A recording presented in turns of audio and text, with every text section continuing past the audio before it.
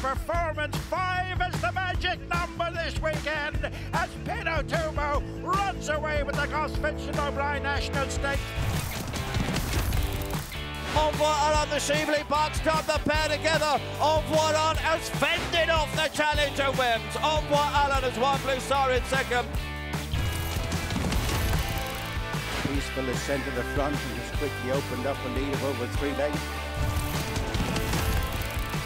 Heading to the next, and a loose horse threatening to get in the way here.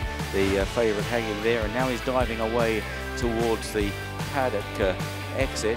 But racing up towards the line, the Gallant Way runs out a ready winner. You know more about the horse than I or the owners, because the owners bought in slightly intoxicated. They'll deny it, slightly intoxicated at the Cheltenham sale. Premier Power absolutely bolts up, as easy a winner as you could wish to see.